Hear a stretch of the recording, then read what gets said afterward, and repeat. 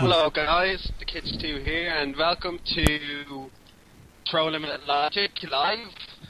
And today we have a very, very great show, hopefully very interesting show, where we have VenomFangX debating EmptyWithoutBrain on the topic of atheist society or Christian society, which will produce a better, productive and moral society.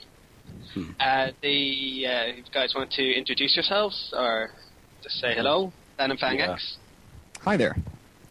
And EmptyWithoutBrain. Alright guys, good to see you all.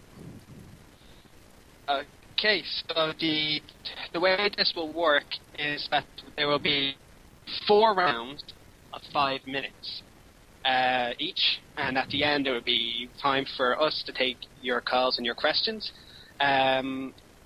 At the last 5 minutes, I should note that there will be some interactions between the opponents, time for questions and stuff like that. And EmptyWithoutBrain is supposed to go first, am I right? Yeah, that's right. Yeah. So, yep, it'll be 5 minutes each, and there'll be a grace period of 30 seconds just to finish up the point. Sweet. And that's all I have to say. That's all I need to say. And I just want to wish both you guys good luck, and I hope for a very interesting debate. Okay. So, Empty, I'll start with you. Your time starts now.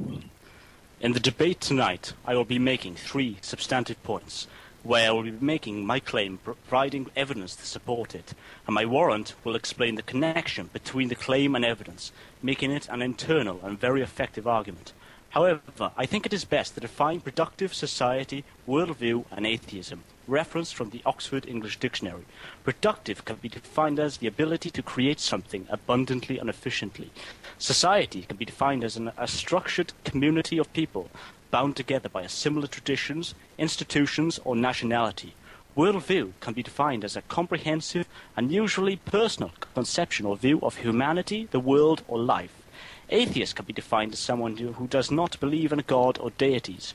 From what I have seen from the atheists from British humanists and secular societies in university, they do projects to promote everyone's universal human rights. For example, equality for education, rights for diverse people to be treated as equals. The Declaration of Human Rights acts as the very foundation of the principles of respect for an individual. The fundamental assumption is that every person is a rational and or moral being who is entitled to be treated with dignity. They are called human rights because they are universal. Human rights are the rights to which everyone is entitled, no matter whom they are or where they live, simply because they are alive. One of the fundamental events which took place, which had an influence on the creation of human rights, was during the resistance in France, where the Christian dominant groups ostracized and alienated everyone who did not share their interests and values, which led these minority groups to live in poverty, powerless and weak. They were used in the slave trade to promote pure capitalism, which was supported by the Christian leaders. However, they fought for their freedoms in 1789 in Bastille. As a result of the resistance, a document was written as a law, which acted as the very foundation of every human being's rights, promoting equality. Equality is a critical value for any civilized society in order to work together, progress and prosper. By working together and acknowledging every individual's and group's interests, they can effectively contribute to society's development through the collaboration of a consensus, where they can effectively provide services for their needs for health and well-being. By applying this universally, everyone wins. If we were to propose a dominant Christian worldview, only Christians would win. And I don't think we want to repeat the mistakes of our history by having one group dominant in our country. As I explained earlier, it would limit everyone else's human rights. For example, religion. For example, freedom of religion. My main message tonight is to show how we must not let ourselves be divided by race, creed, or religion. Because in a multicultural society, we all belong to a minority group, I'm from Wales. Sean is from Canada. These are minorities. Our right to belong to a minority group is a significant thing. We each have the right to be who we want to be and express what we think, because we all have the personal freedoms. We all have liberty, which is a very practical and vital ingredient to our lives. However, to maintain these freedoms, we must work for it, to guard everyone's freedoms, or we can risk losing our own. If we allow any minority group to lose their freedoms by prejudice or discrimination, we are threatening our own freedom. This isn't just an idea, this is fact. In every multicultural society, we shouldn't just tolerate minorities, we all belong to a minority, which means you and me. By creating a Christian-dominant society, we are threatening the freedoms of other religious groups. I would consider it our very duty and responsibility to participate against the conflict and discrimination in order to correct this type of behavior. Otherwise, we can see history repeating itself. So, in summary, my first point was, with an atheist worldview, we can promote everyone's human rights and create a more productive and moral and effective society. With a Christian-dominant worldview, it would only promote their own individual freedoms, ostracizing and alienating everybody else's views. We must not, and my third and final point was, we must not let ourselves become divided by race, creed, or religion. We are all equal. We all have the right to be who we are, and we must not let ourselves be vulnerable to it by dividing ourselves. We must unite together as one. Thank you. Okay, so is it my turn to speak now? Yeah. Excellent. Okay, so my name is Sean, just and a second. Sorry, I just want to restart the timer. Sorry. That's okay. Sure. Grant, just okay, and yeah, you can start. All right, thank you. All right, I do have a few premises that I'd like to lay down, and my first premise is that the truth of Christianity is not contingent upon its ability to produce a productive society. Otherwise, if Christianity could produce a better society, then my opponent would necessarily have to believe Christian dogma and become a Christian, if that is his standard of truth. Does Christianity's truth depend on if it can produce a better society? And if not, then I would question, what exactly does my opponent help or hope to accomplish by this conversation? So I would say that, does Christianity produce a better society? I would say this. I would argue that Christianity is quite true, regardless of its societal impact, and quite apart from making better societies, it makes better people, who in turn make better societies. And some example will be provided later of Christians historically who have contributed to society. My second premise is that Christianity exclusively can justify why making a productive human society is objectively valuable, meaningful, and important, because Christianity alone provides a teleological end to human existence. We were made for a purpose, and to the degree that society serves that purpose is to the degree that creating a productive society is something we ought to do. The atheist can make no ultimate distinction between the destruction or the building of a productive society, since no objective value is attached to human existence, since to an atheist, humans are just a collection of meaningless chemicals that collected amazingly and complexly by blind, undirected, and uninterested natural laws, and will one day disperse again into dust. Christianity alone can account for what constitutes moral obligation and responsibility, as well as a measurement of behavior, whereas atheism has no justification for why building a productive society is objectively better than destroying a productive society, nor can they justify why humanity ought to build productive societies versus destroying them. And we'll argue further as we get into this. And my last premise for now will be that human rights and freedoms, which my atheist opponent has identified as universal, can only be accounted for by a universal, unchanging sustainer and arbiter of human rights and freedoms, which cannot be granted by humanity themselves or defined by humanity themselves, since then humanity has the ability to take them away, redefine them, or ignore them altogether, and that means that they're not universal or unchanging. Responsibility, in this sense, is an exclusively theistic construct. I suppose I could start debating some of the points that my atheist opponent mentioned, but I figure I'll do that in the debate section. So I think I've said my share. And I should say this. Christianity alone has the solution to the societal problems that we suffer today. The Bible says that one day all poverty, sickness, disease, moral evils, and death will be removed from the earth when Jesus returns. And Jesus himself said, "My kingdom is not of this world." So Christians do not have any delusions about bringing about a utopia on earth. Rather, we're waiting for that when the Lord returns. It'll take a supernatural act. And lastly, I'll finish with this, to say that atheism can produce a better society morally is to presuppose the existence of a universal moral standard, which the atheist cannot appeal to because they don't have one.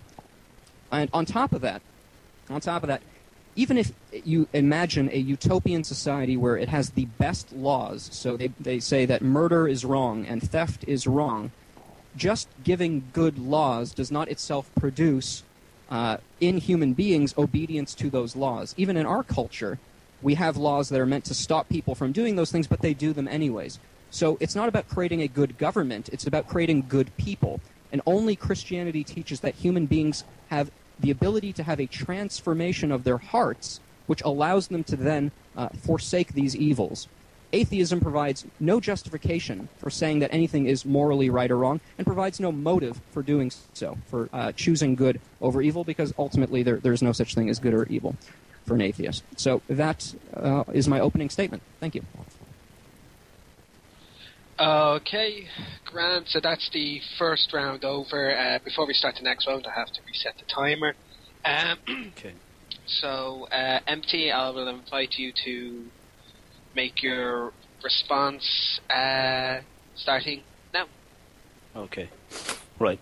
I recently had a look at the read of a book, and I've read a book called The Uses of Arguments, where it describes how the Tolman model describes an argument, where you have to begin with a claim, you have to explain the data that you have to support the claim, and you have to explain the connection through between the data and the claim with a warrant. My opponent tonight, Sean, has done none of that. Truth of Christianity. He has not explained how Christianity can... He's proposed that Christianity is the answer. However, he has not explained to you what information he has to support his premise. I've explained how atheism can be supported through...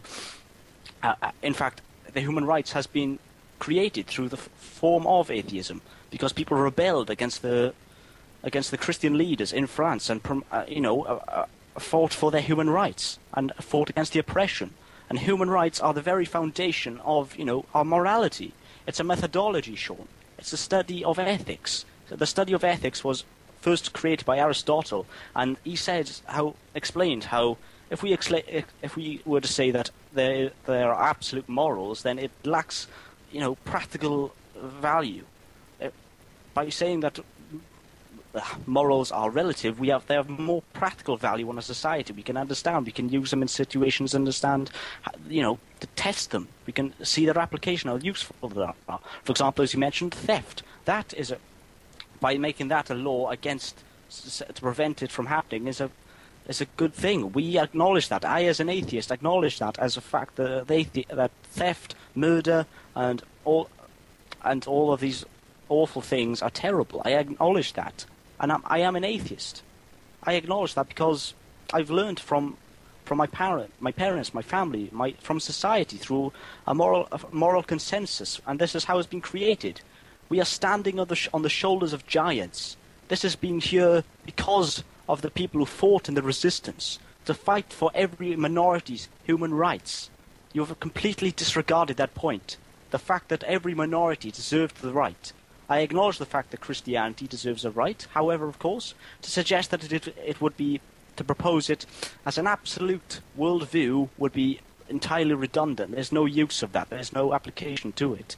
And as I gave in the example, how the effects it had on France, it led, in fact, 80% of the people to poverty, whereas only 20% of the people who were in power had the ability to produce. Whereas with an atheist worldview, you have everyone involved in it. You got 100% out of it, which means a more productive society, you're more likely to progress and prosper. And you say that we can only have morals if we have a moral lawgiver. Well, to begin with, you need to actually explain how your God does it. Where is he? We haven't seen him down here. We haven't seen him stop a murderer or rapist. And if he thinks that's wrong, then why hasn't he done anything about it, Sean? Where is he? What's he doing? Is he having a cup of tea and watching television? I don't know what the fuck he's doing. Anyway, in general, I just think a Christian dominant worldview would be entirely useless, because having an atheistic worldview makes you more open to ideas and more practical, whereas with a Christian one, you're just going to limit yourselves to only certain things, and that's it. And you're going to try to impose your morality and your way of life onto everyone else, where it's just not practical. There's no use in it.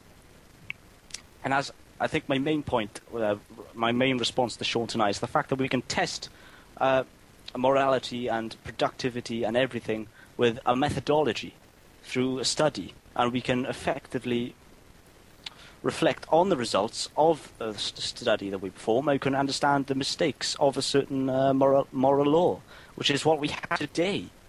This is how we progress and prosper into life. We don't need a moral lawgiver like God. We have each other. We have life. And to say that an atheist only thinks that we're just chemicals is entirely redundant. I see the beauty of life. I've had cancer. Shit's happened to me. I love life because I can appreciate the fact that I have friends, family, and I can meet so many new people. I see how the chemicals of everyone has built a great society and is awesome. And to suggest that I have no laws, or that I'm immoral because I'm an atheist, is just dull, in my opinion, because that's another premise you have not yet proven with any relevant evidence, and you have yet to explain the connection between anything. You've just started with premises and ended with nothing, really. Okay, that's me done. You've just completely ignored my points. Okay, thank you. Okay, Grant. Just before Venom, if I could just reset my timer. There we go. So you can make your rebuttal your time starting now. Great. I don't appreciate having words put in my mouth. I never said that you're immoral because you're an atheist. What I said is the atheist has no justification for saying that anything is ultimately or absolutely right or wrong. Why? This is my question to you. Why is the progression of human society better than its destruction? I think you're guilty of what's called speciesism. Look it up on Wikipedia. You are assigning a higher value to humanity than, say, other creatures, and then you're also assigning a value to life which it doesn't intrinsically have. You said that we give human rights and that we deserve rights. And my question is why? If humans are the arbiters of human rights, if we're the ones who make them up, decide them, and give them, they have the same force. They have the same force as this. Peter Parker is Spider-Man. It's an imaginary idea. It's something someone thought up, and it has the exact same application in reality as saying humans have rights. If atheists give human rights, then they can also take them away. That follows logically. Now, one of your opening statements was you cited the French Revolution, I believe, and you talked about Christians in the past, so-called Christians, who enforced their religious dogma on people by threat of violence and oppression and all that. And I could make the argument that they weren't Christians to begin with, or I could do the alternative. I could do the same thing to you. I could cite atheists who have had a great degree of power, like Stalin and Pol Pot and Hitler, who enforced their ideology and killed many people and did all kinds of atrocities. But does that follow logically that atheism is wrong? I'd say no, that's just an ad hominem attack. The truth of Christianity has nothing to do with what Christians do. The truth of Christianity has to do with, is the claims of Christianity true? Is Jesus Christ God in human flesh? That's the issue. That's the issue. So, as I said in my first premise, even if Christianity cannot demonstrably create a more productive society, it doesn't follow that Christianity is false. Therefore, again, I ask you, what is the point of your initial debate topic, which is, which makes a better society, Christianity or atheism? I would say that's ultimately irrelevant, and what you need to tell me is why in atheism you're even concerned about creating a more productive society as opposed to destroying it. Your answer is ultimately arbitrary. Let me move on. So, what my opponent needs to demonstrate is not that his political or social insight allows him to regulate or create the most successful government or culture possible, as it is of no consequence to the Christian worldview if a non-Christian is able to make good laws or run a successful government. After all, it is easy to imagine that both a Christian and a non-Christian can enforce a law that says do not murder, and neither would necessarily be more successful at enforcing this law than the other. The issue is therefore not the specifics of what makes a good government, but rather which worldview, Christianity or atheism, can establish an objective value to human life and culture that makes our concern for a good government morally intelligible.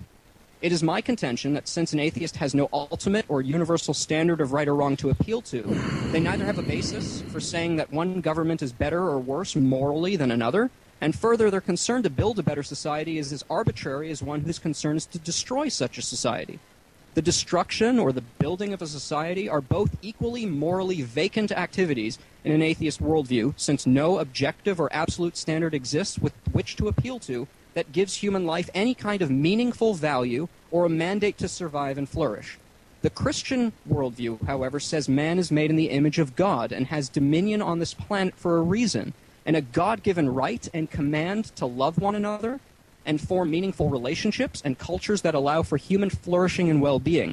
Without God, humanity is nothing but animated stardust that accidentally collected into a complex biological mechanism by undirected and uninterested forces, and thus our extinction or survival are both equally meaningless in an atheist worldview. In short, the atheist has no justification for why he should be concerned with human government or human well-being, since one cannot get an ought from an is. An atheist is concerned with human government, but the atheist cannot explain why he ought to be, since humanity has no ultimate value or purpose to an atheist worldview, and thus no absolute or ultimate right to flourish or imperative to survive. My last point in this 5-minute section. So what then is the Christian's role in today's world? It was a Christian named St. Augustine who defined the idea of the secular being the sphere of existence within a culture where both Christians and non-Christians can act and interact freely in a manner that is acceptable to both. Going shopping for food, running a business, walking on the sidewalk, strolling through the park. These are all activities which both Christians and non-Christians are both equally entitled to and can enjoy without offending each other or God. Christians are happy to exist in a non-Christian government and allow for secularism to exist. In fact, we thought of it first. And as Christians, we enjoy secular freedoms because it is the freedom that allows Christians to fulfill the mission for which they're on this earth to do, namely to live among non-Christians and invite them to be saved through faith in Jesus Christ. If Christians were to isolate themselves from the world and create a Christian-only nation, they would be violating the very commandment of God to go into all the world and preach the gospel to every creature, and disobeying Christ when he told us to be of the world, or to be in the world, but not of the world. So I see it as a Christian imperative to exist alongside non-Christians and to be not a dominating influence, but certainly to be an influence for the better, because we actually have a standard of better with which to appeal to, namely the moral objectivity of our creation. We were made for a purpose, and that purpose is what informs us. Is my time up? Yes, your time is up. Sorry. Yep, that's the grace period over. Okay. So I'll just reset, and empty, you can we're halfway through. Just to let you guys know, we're halfway through. That is the end of the second round. We have 2 rounds left. This will be the last round where you'll be able to discuss without being interrupted for questions.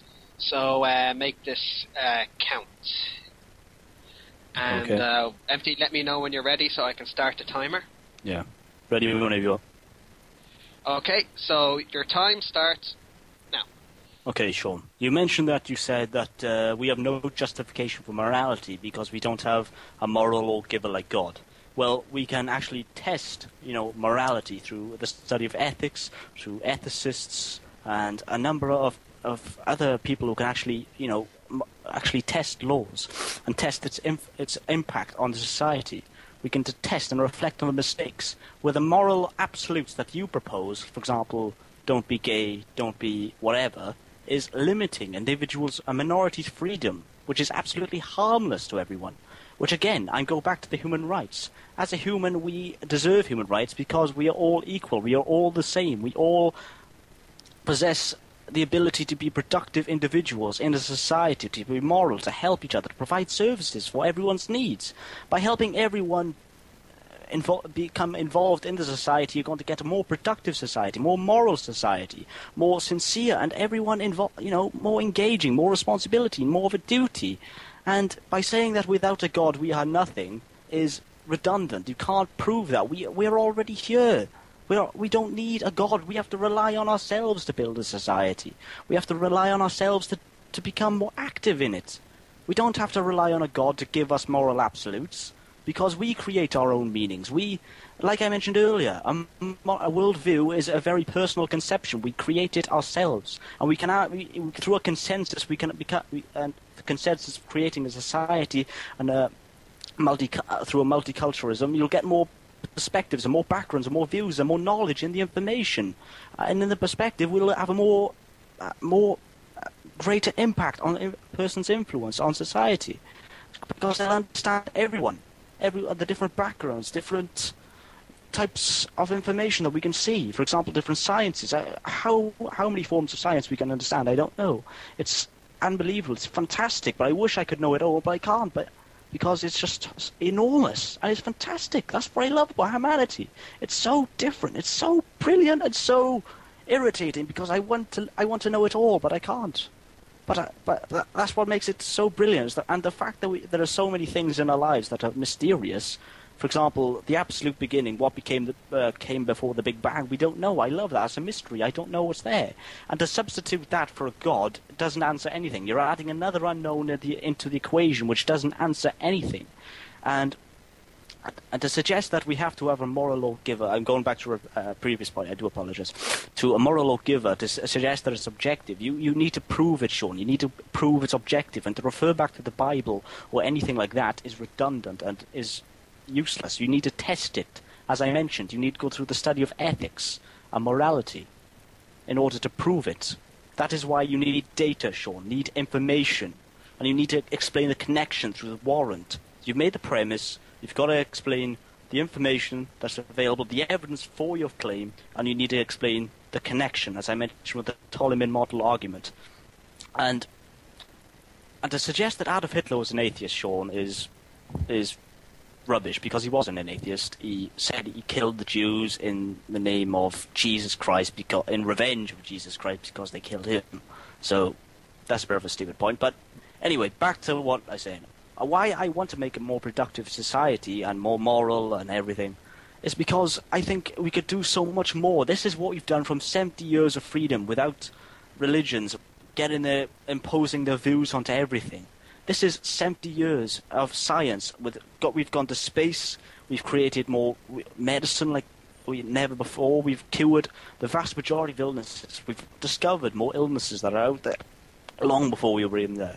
We've been able to create connections like the internet right now through the medium of science and everything. It's fantastic. It's absolutely incredible what we've done through the secularization of a society. That's been fantastic.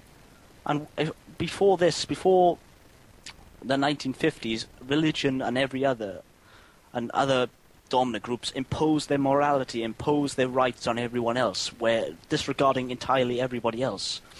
And I guess my main argument, or my main question, is going to be, what exactly are you talking about when you say you created a secular society? You created like a secular minority.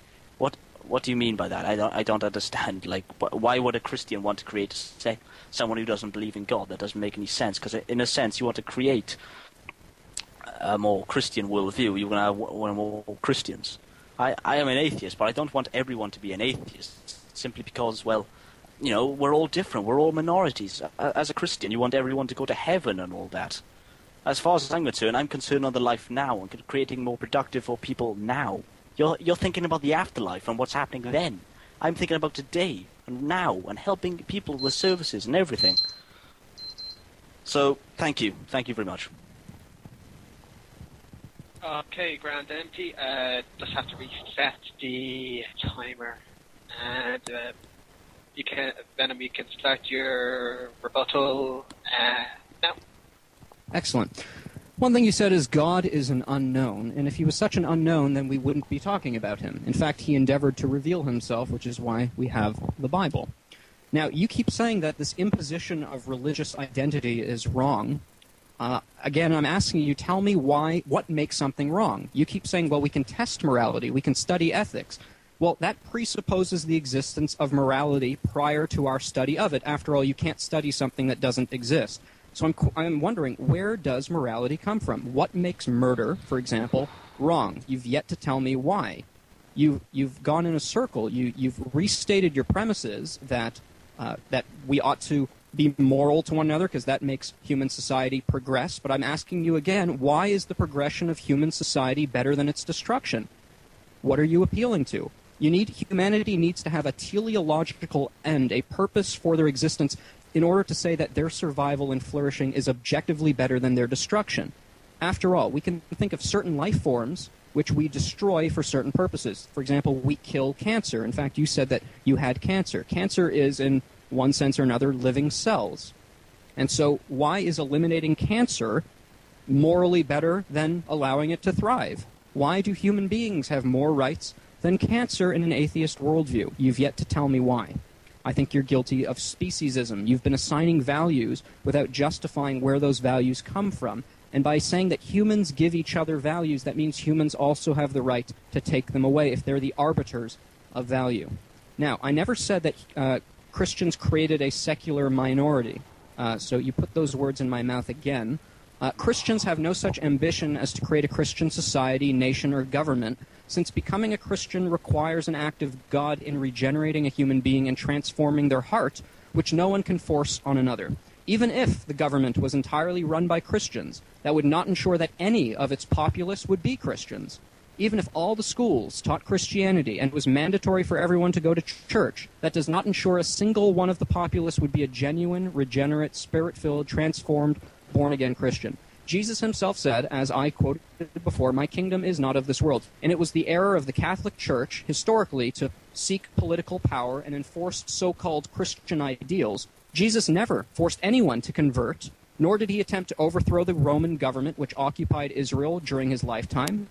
Now, the Jews at the time rejected Jesus as their Messiah due to his submission and willingness to cooperate with Rome and not challenge them, since the Jews expected the Messiah to bring God's kingdom to earth and overthrow all human governments. So, Jesus as our example, it is the Christian expectation, hope, and confidence that at the second coming of Christ, this is exactly what will happen as foretold. But in the meanwhile, Christians have no such ambition that they will accomplish what only God himself in Christ can do and predicted to do, namely to bring into conformity the governments of the world into perfect harmony with God's expectation for human life and eliminate all the things that destroy us, namely the things like poverty, selfishness, immorality, and even death itself. Those things will be eliminated when Christ returns, and atheism provides no mechanisms and no hope for overthrowing any of those things. In fact, the ultimate end of the atheist worldview is that the universe is going to collapse in on itself and utterly destroy us, and that'll be the end of it. The Christian hope, however, is remarkably distinct. Human beings actually have, as I said before, a teleological end, a value, a purpose for which we are to serve, and to the degree that we serve that purpose, that is what is morally obligatory and morally best. And I know I've said a mouthful, so let me just say my main thrust, which I'm going to want to cross-examine you when I have the chance. You need to justify, you need to tell me where morality comes from. And if it comes from humanity, does that not entail us to alter it, change it, or ignore it altogether? You say humans deserve rights. Why do we deserve them? I explained that. No, you didn't. You'll have to justify that again. Anyways, that's my time, so that's it. Thank you. Right. Okay, so that's the end of the uninterrupted debate. I just have to reset this timer, if it will allow me. And there we go. So, so, Empty, you may begin now. Okay, Right. Regarding God as an unknown solution, is because you can't explain it. You've started with the premise of God, but you can't explain it. You've said He created everything, so everything would be classed as the information. However, you haven't explained how He did it, and just to say He spoke it into existence is redundant because you can't prove it, you can't test it, you can't repeat it, you can't observe it, you can't use science to test it. So it's a redundant answer. And you say, where does morality come from? It must have existed beforehand. Well, to begin with, it's a study of behavior to test its application and to test its use. For example, we can test how by giving certain laws on certain types of behavior to prevent an individual from, being oppressed an individual's equality is practical. And we can test whether what's right and wrong through those moral means. And why is a society better than destroying it? Well, of course, creating a society is better than destroying it, because, well, we want to live, we all want to be here, we all want to create, provide services for each other, to prevent each other from going through painful harmony or anything like that. And we need to work together. By creating an atheist worldview, you're creating a more pluralist approach onto a society and helping everyone, no matter whom they are. And you say, why is eliminating cancer a bad thing? Well, because it can harm an individual's life. It can kill them, for Christ's sake. It can, for example, with myself, if I didn't have people studying in science, testing to see how to destroy cancer cells, I would not be here today. If I had people like Eric Hovind in charge of science, I would be screwed. I would not be here today. I would not be alive. We'd have people saying, oh, don't worry, God will answer that. We'll kill you. We don't know how, but we'll have him do it anyway. So, exactly, which makes the idea of God redundant. We need to test, observe, repeat, analyze, and record the results in order to reflect on them, to reflect on the mistakes, and understand why we need to do better, or how we can make it better. We deserve human rights because we can create a more equal society and create more equality for everyone. That way we can create a more productive society. It's a lot like the game called The Prisoner's Dilemma. By helping each other, we're going to both win. Both win in the game. However, if one defects and one cooperates, you're going to have someone acting as the oppressor and one as the oppressed. That is why we need to cooperate with each other. So by given each other human rights, we create an effective approach for every human being to cooperate with each other to create a better society and a better way of living. And to suggest that the humans can take them away, no. Human rights were formed through a consensus of strong leaders and individuals who were able to test, repeat, and observe the results of study of behavior, for example, through morality and social sciences and everything that has helped create a better society today through the form of politics that have been governed. Granted, we need to see a few changes in a few parts to help more people out. However, of course, we're building on that. That's how we're building, Sean. If we were just to keep a Christian society in government today, we wouldn't see anything change. We just see the oppressors in power as it is today. As it were in France, sorry. And that is why we have more of a secular society in the United Kingdom. We are prospering, we are progressing, we are getting better. And we will continue to get better. And that's the influence we want on the rest of the world. And that is how we are helping everyone. Through their human rights. As I mentioned just now, why we need human rights. It's so we can help everyone cooperate together through the collaboration of a consensus. And you say that the Christian hope, the Christian faith gives the ultimate purpose. Well, it doesn't. That might be good for you, but not everyone's going to agree with it, and you're going to have to put up with that. Everyone's going to have their own different worldview, Sean. As I mentioned, a worldview is a personal perception, and that's it. You'll have to accept that people come from different backgrounds, different faiths, and have different points of view. You'll have to accept that. And with a secular society, you'll open the public sphere of everyone to have their own input on an idea in order to create a more productive and better society, and provide services for all the needs that we need. So just to say, Oh, sorry, I was just ran out of words to say for the moment. But what my main message tonight is to say that the human rights are the foundation of creating a better society, and they were formed through the atheistic worldview, and we kicked ass. Thank you. Okay, so I'll just have to restart the timer, lucky for the last time. And Venom, you may begin now. Is this the time for cross-examination, or is that next? I thought I said that this was the time for a cross-examination. Yeah. All right. Well, you didn't really ask me any questions, so I guess I'll just respond to what you said. I asked you what you meant by the purpose of Christian. All right. Well, you had your time to. You talked through the whole thing, so now it's my time. Right. You said that when I asked the question. Now, by the way. Okay. Thank you. So when I asked you why is it better to create or destroy a society, which is morally better, you said it's better to create a society, a prosperous society, because we want to live, we want to create, we need to work together. That doesn't answer the question, because arbitrary statements can be answered arbitrarily. Society, and it creates a more productive society, and we can each. This is my turn to talk. I'm allowed to interrupt you. Thank you. Yeah. So I would respond like this. I would say it's better to destroy society because I want to destroy society. I want to destroy things, and I need to destroy things. Your answer was what we want determines what's better. So if I want the alternative, by that logic, it is equally viable.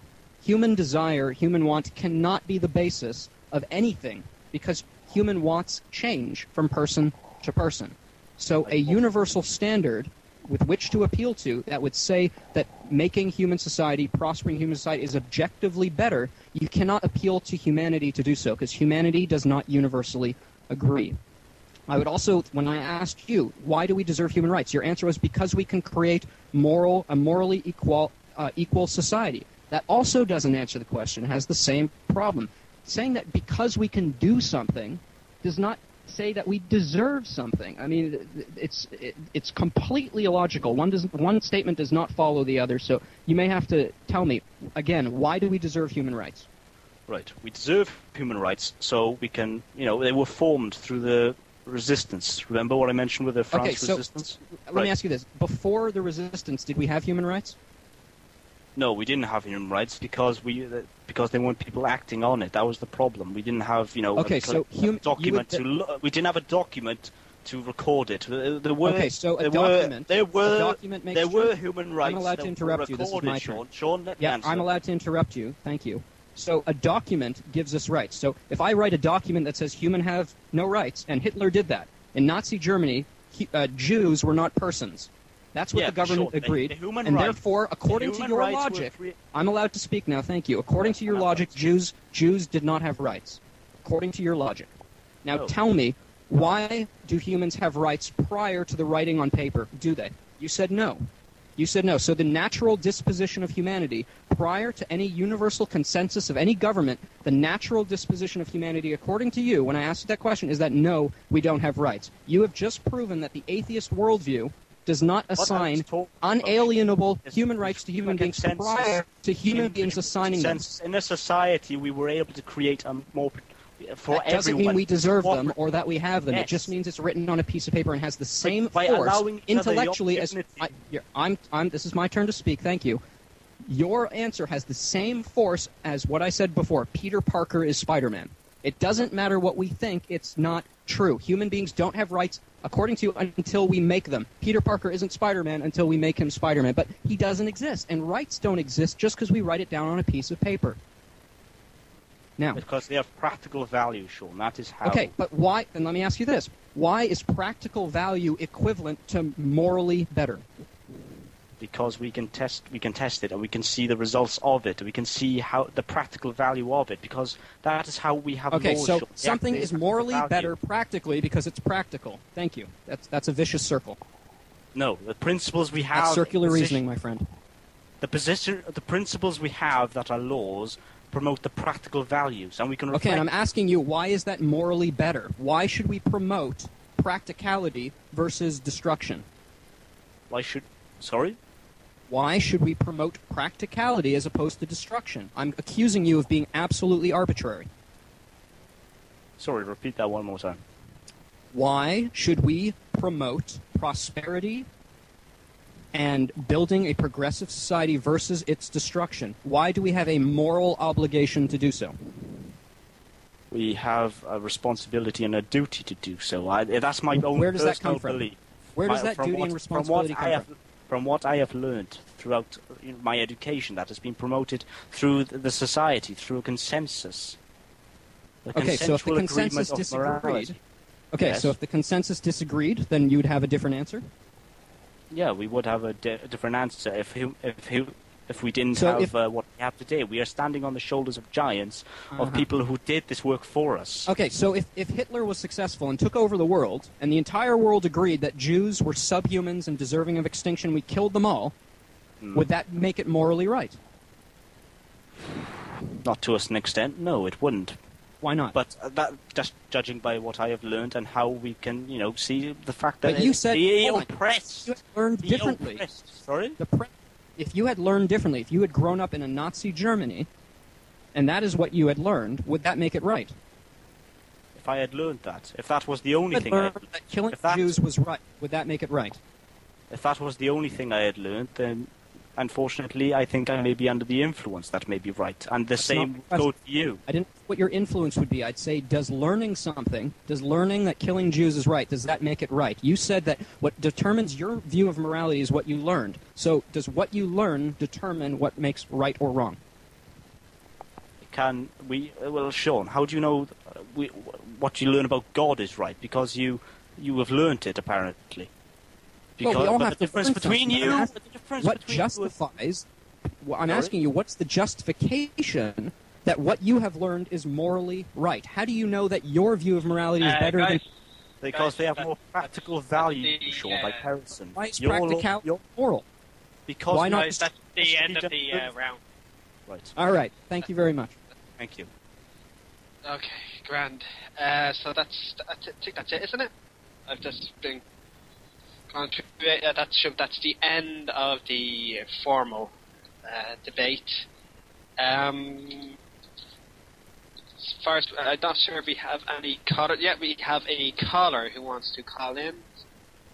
Seeing here the chat from Zulu. Saul in Israel. Okay. I'm not sure what's that? We're just waiting for him to. We're just taking a call from somebody who wants to call in. All right. Cool. Saul. And yeah, there he is. As he sent a call, we're just waiting for him to pick up. Hey guys, can you hear me? Yeah. Hey, yes, we can hear you fine. Yeah. Welcome to the call. Welcome to the show. What's your question? And okay, this is my question for Sean. Okay. Hi there. Sean, you asked how, according to atheism, can murder be wrong? So sure. I want to ask you, how, according to Christianity, is murder wrong? If you're not at all judged by your works in any way, but only by your faith. Faith. Okay, that's fine. Is that your question? No, I'm not done yet. I apologize. Okay. How can you claim that the moral system provided by Christianity can create better people or superior to a man-made moral system if, according to this worldview, if Hitler asks for forgiveness and accepts Jesus as Lord and Savior 5 minutes before he dies, he goes straight to heaven, no judgment whatsoever, the same heaven that Jesus lives in, by the way, no judgment whatsoever, while the Jews who believed in the same God but worshipped him by a different covenant all go straight to hell, even though they were nothing but kind to their fellow human beings. Are those your two questions? Yep. Okay, so let's answer the first one. If the Bible teaches that we are saved regardless of our works, then why is murder wrong? The Bible says faith without works is dead, and faith is not mere just blind belief. What faith is an intimate relationship with God and a conformity to the person of Christ. And Christ, who is God himself, when we're conformed into his image, we are told to love one another and even to love our enemies. And so what this faith does is it obeys the teachings of Christ and actually adopts his very person, his very character, into our nature. So I don't murder because I love my fellow human being. It has nothing to do with, do I obey simply to please God? I obey because I love God, and His law is good. I recognize it as good, and it flows from the very person that God has made me into. So that's my answer to your first question. My second question is, how is it, your question was, how is it moral that Hitler could repent on his deathbed, confess Jesus as Lord, and be saved, but Jews in the Holocaust who did not believe in Christ could go to hell when they die? The answer is this: all human beings, from Hitler down to Mother Teresa or whoever you find noble, the Bible teaches all have sinned and fallen short of the glory of God. So you may say that Hitler was worse on the outside than probably most people in the history of the world because of the amount of deaths that he caused. But the thing is, the same heart that was in Adolf Hitler was in Mother Teresa. We are all sinners, and none deserve heaven. So if God graciously decides to transform a person, change their very nature, give them a new heart, and that person dies with Christ and is risen a new, regenerate person, Adolf Hitler would die and be risen into a new person. And that's why it's morally superior, because, first of all, God has the right to forgive anyone He wants. No one deserves to be saved. Everyone deserves to go to hell. And the person that Hitler would be after he comes to saving faith in Christ would not be the same person that he was prior. So that how old would you, person would Sean, have to die. can I What's ask up? you a question? Sure. How would you know if you deserve to go to heaven then? No one deserves to go to heaven. Okay, how do you know you deserve to go to hell then? The Bible teaches that anyone who sins is worthy of judgment, and all have sinned. So what if the Bible taught you something else then? Well, the truths of the Bible are based on God's necessary and eternal nature. So And what if everything it in taught the you Bible, something else? What if it taught you something else? It couldn't possibly do so. Yeah, but what if it did? That's like asking, what if 1 + 1 = 3? It's logically impossible. Well, can you explain that? Absolutely. God is an eternal being, and His nature is necessary, and the Bible is His word, and is intricately linked to His eternal character and nature, which is immutable, unchanging, and could not be otherwise, because God is necessary. So everything in the Bible, because it flows from God's character and nature, is equally necessary as He is. Right, so the Bible is acting as your evidence, and your claim is that God exists. Now can you explain how how the connection between Bible and God, how does the Bible act as evidence for God? What can we see from reality that relates to your God in the Bible? What can we see today?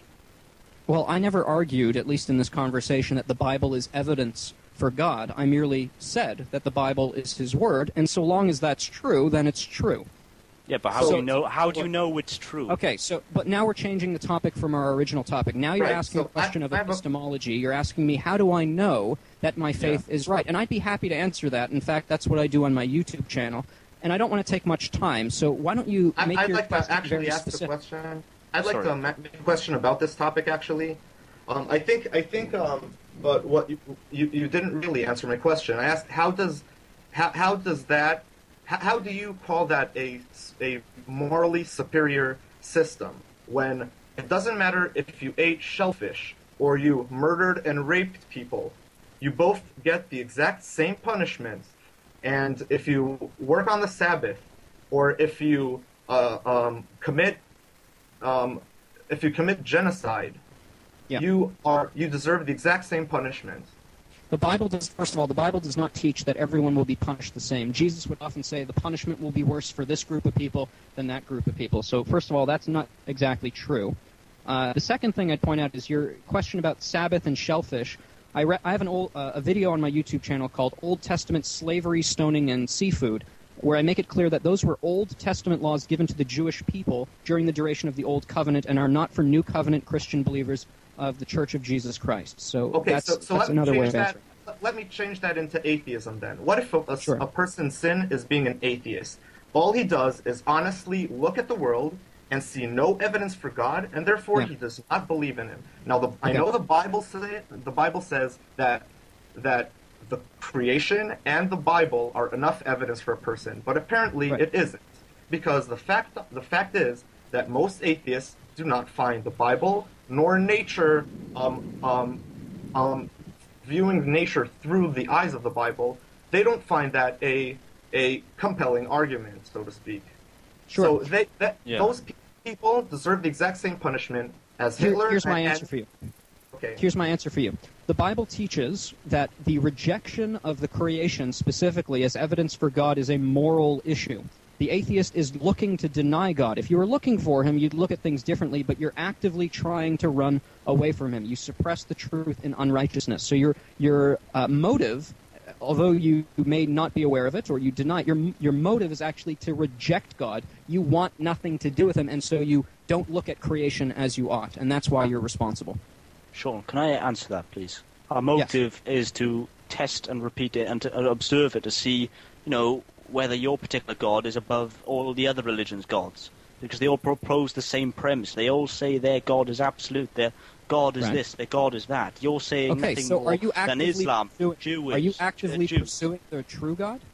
Would you say that? Well, we're testing the hypothesis, Sean. Are you? Through a methodology, yes. And we're trying to see whether you're right above everyone else. How do you intend to do that, since God's not an empirical object? Sorry? God is not an empirical object. He exists outside of the natural world. So how do you intend to how do you know that? Observe God? How do you know that? Conveniently. Yeah. How do you know that? How do you know he exists outside the universe? Have you been outside the universe?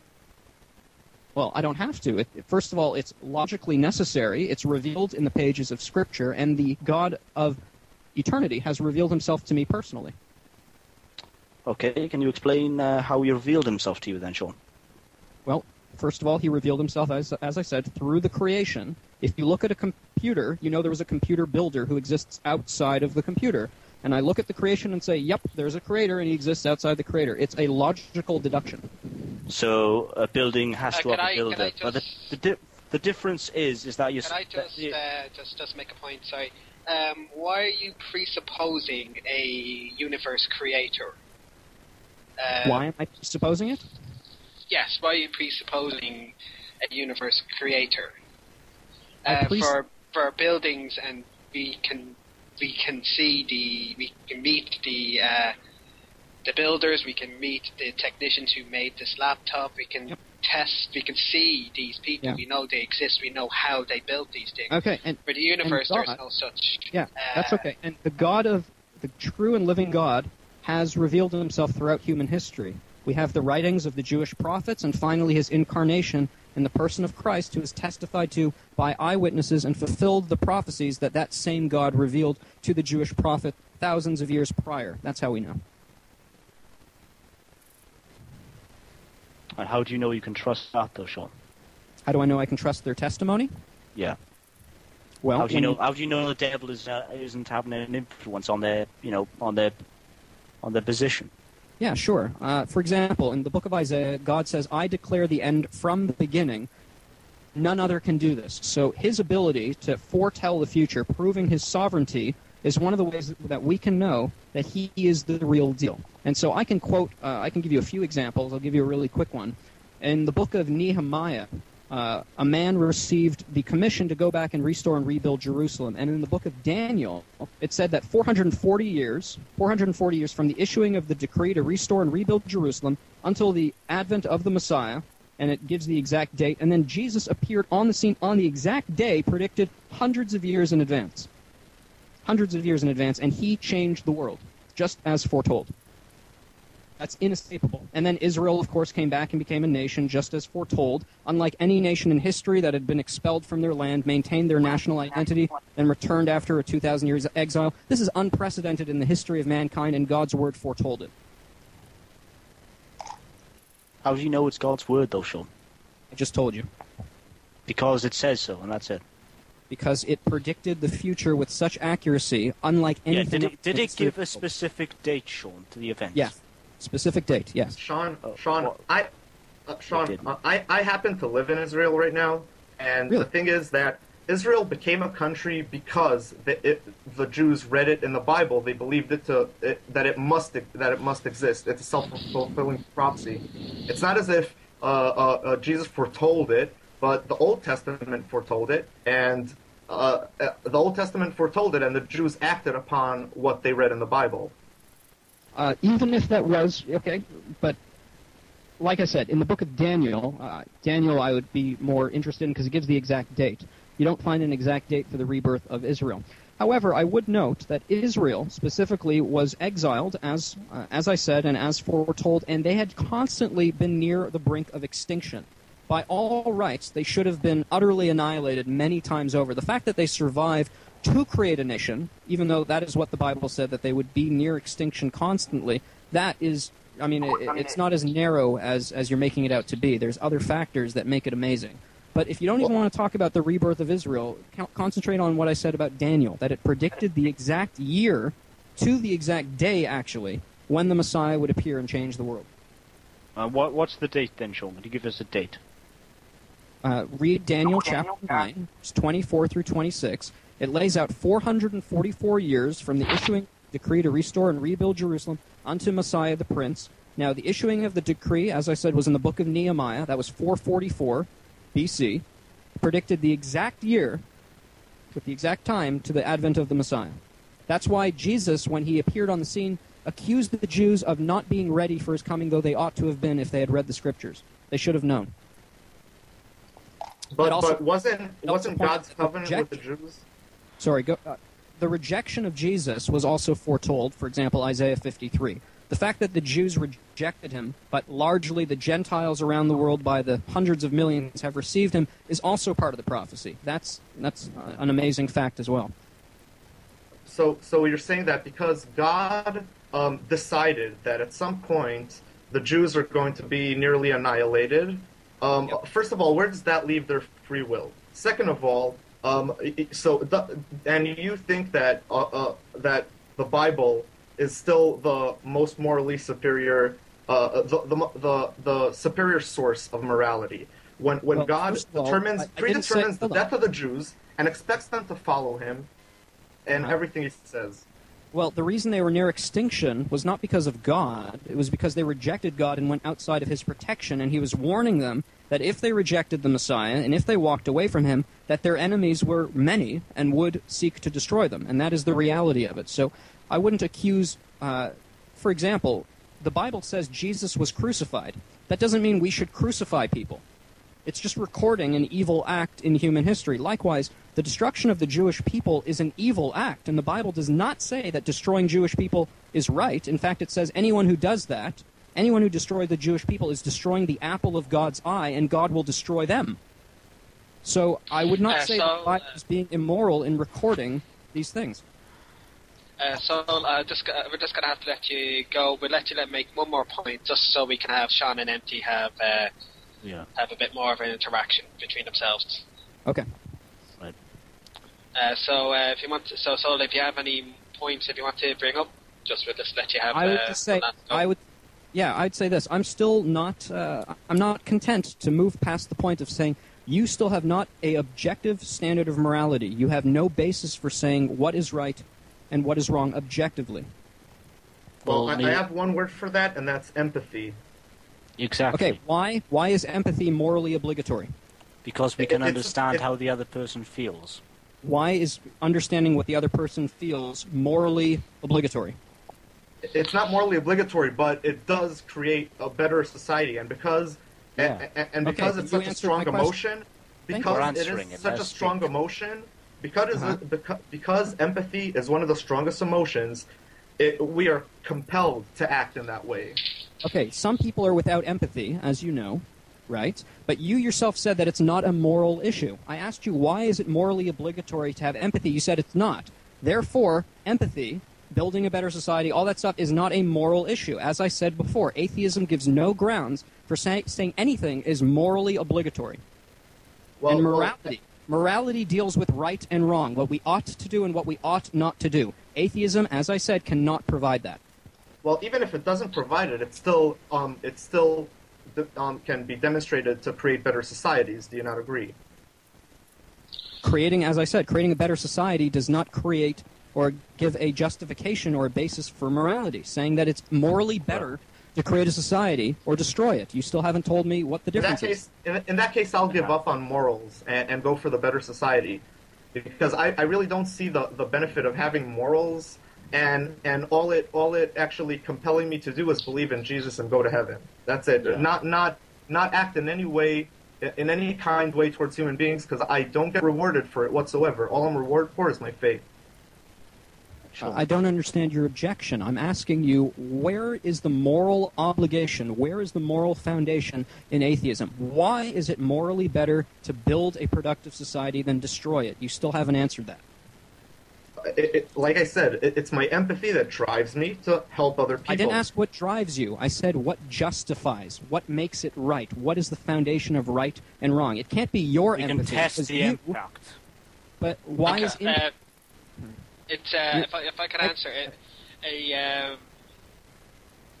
I'm actually done. Okay, thank you for calling in. Thanks for your call. Sure. Thanks for having me. Yeah. Have a nice evening. Grant, cheers. Thank you. Sorry, Sorry, Ketch, did you want to say something? I just wanted to give just my own answer to this, to Venom's point. The reason why I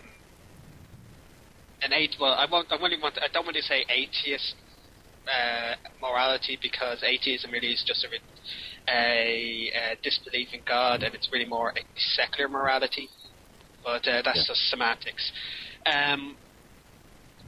Why is it better? Why is it good? Why does this? What's the justification for morality in the secular mindset? It's quite full. If I got you right there, it's because cooperation works. That doesn't mean cooperation is morally better than discooperation. Well, let's just test this now, Sean, right? If I were to defect against you and murder you and oppress you, would that be right? Of course not, but I'm asking you... Exactly, because it would be against your rights, your equality. Equality is a fundamental... Hold on now. I can account for where my rights come from and why I have them. You, however, said that prior to someone writing on a piece of paper, they don't have rights. So, in your worldview, as I've already proven, there is no such thing as rights. It says forceful as Peter Parker is Spider-Man is the same as saying a human being has rights. Sure. Both are fictional in your worldview. No, sure. They have practical value. We can test it, we can repeat it, we can observe it, Sean. That doesn't make it morally right or wrong.